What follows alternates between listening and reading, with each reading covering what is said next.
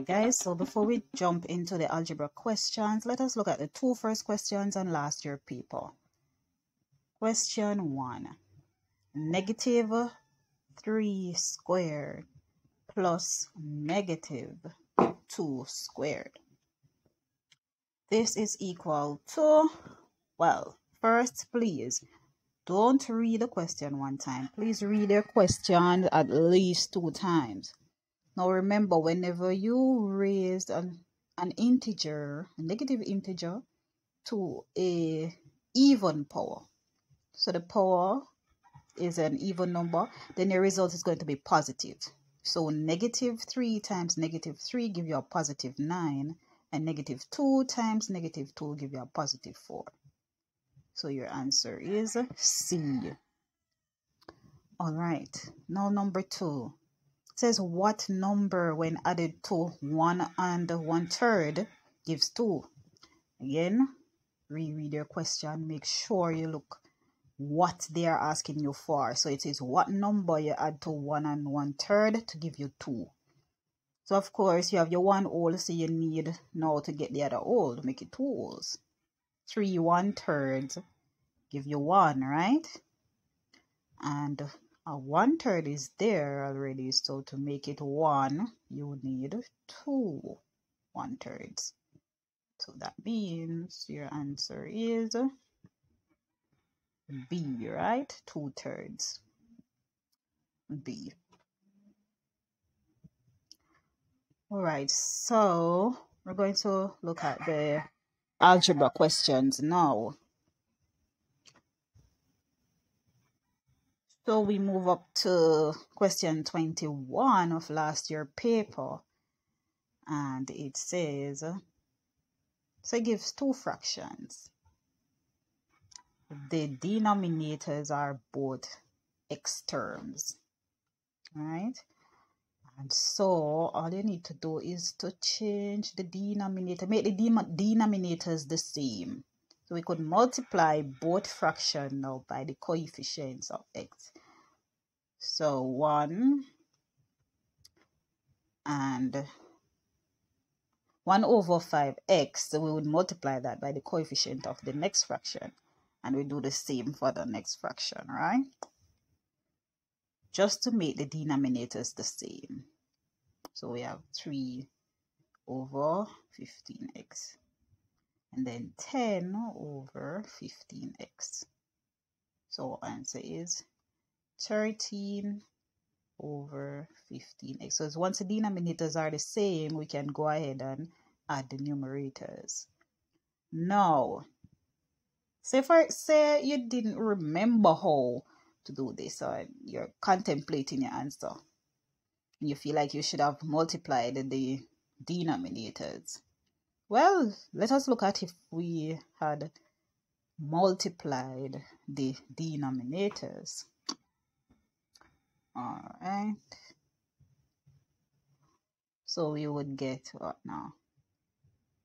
Multiplying the denominators, we would end up with 5 times 3, which is 15, and the x times x give us squared x. So just like working a regular fraction, we would have 15 squared x in our denominator. Then we divide 5x into 15 squared x give us 3x, and then 3x into 15 squared x give us 5x. Now we multiply the 3x by the numerator there, 1. We end up back with our 3x. Then 2 times 5x, 10x. This is equal to 13x over 15 squared x. Can that be simplified? Yes, the x's can be simplified. All right, because 13x is the same as 13 times x, and then 15 squared x is the same as 15 times x times x. So 2 x's there can cancel, give us 1. And we still end up back with 13 over 15x. All right. So we get the same answer there, which means our answer is D. All right. Hope you got that one. If you can master algebra, you will do well in the exam. The exam is mostly algebra. Now let us look at question 22. When 5 is added to a certain number, so add 5 to a certain number, let's call that number C. And the result is multiplied by 3. So the result that you get will be 5 plus C, don't it? So we multiply that by 3. The final result is going to be 27. Now, what is the original number? All you need to ask yourself now is 5 plus what number times 3 give you 27? Right? So you start to look at what numbers you multiply by 3 to get 27. Of course, it would be 9. And 5 plus 4 is 9. But say you can't look at it and tell. Well, work it out. Use a distributive law. 3 times 5, 15, plus 3 times C, 3C, equal 27. Now what we do next is to take the 15 from 27. You take 15 from 27. So 3C is equal to 12. Now you divide both sides by 3. So C is equal to 4. Alright. So I hope you can work those questions. And of course, your answer is A. Alright. So let us move to 23. Another algebra question on last year's paper. What is the value of square root x plus 3y all over xy? If, of course, x equal 4 and y equal 2. Now, all we need to do is to substitute these values. Wherever we see x, put 4. And where we see y, we're going to put 2. Guys, all you have to do is to make sure you're doing the right operation, the correct operation. So we squared the 4 because x is 4.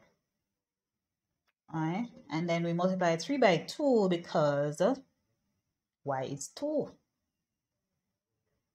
Alright, 4 squared, you have to make sure you are being focused and don't write 4 squared equal 8. Because 4 squared is equal to 16 plus 6 all over 8. Alright, so we get 22 over 8. And 22 over 8, which is 11 over 4, as a mixed fraction, because as you can see, all the multiple options there are in mixed fraction. So convert the 11 over 4 to a mixed fraction. We get 2 and 3 quarters. So our answer there is D. All right.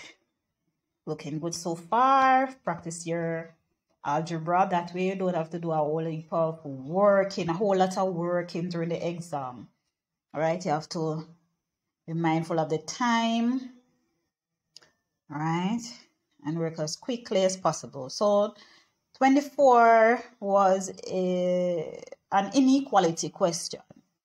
And when you get inequality, just focus on the inequality symbols. For the question, this one is simply asking you to simplify. So don't waste any time. Time is running. So try to interpret the questions properly. And you have to do this by rereading your question.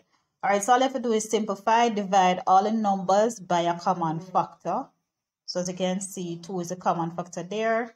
2 into 4, 2. 2 into 2, 1. 2 into 3, 6. 1x is just x.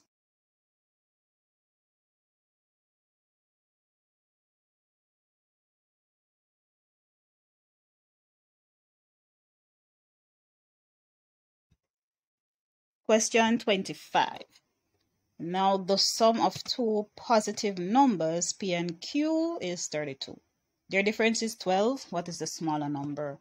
So of course, you start to see what two numbers you add to get 32, and when you subtract them, you get 12. So those two numbers would be what? Yes, 22 and 10. When you add them, you get 32. When you subtract them, you get 12. The difference between them, don't it? So what is the smaller number of those two? The 10. So our answer is A.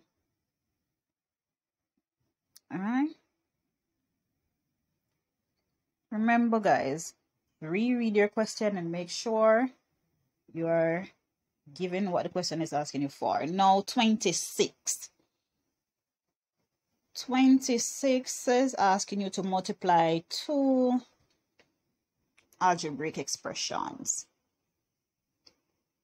So of course you can, for this, the variables are the same. You go ahead and multiply the coefficients, which is 3 times 2, and then the x squared times x cubed. But if you want, you can, like this now, write out your entire expression. So we expand it, right? And you go ahead, 3, 2, 6, and there is 5x there. So it's x to the 5th. So your answer is 5. Your answer is B. Wow, this helps.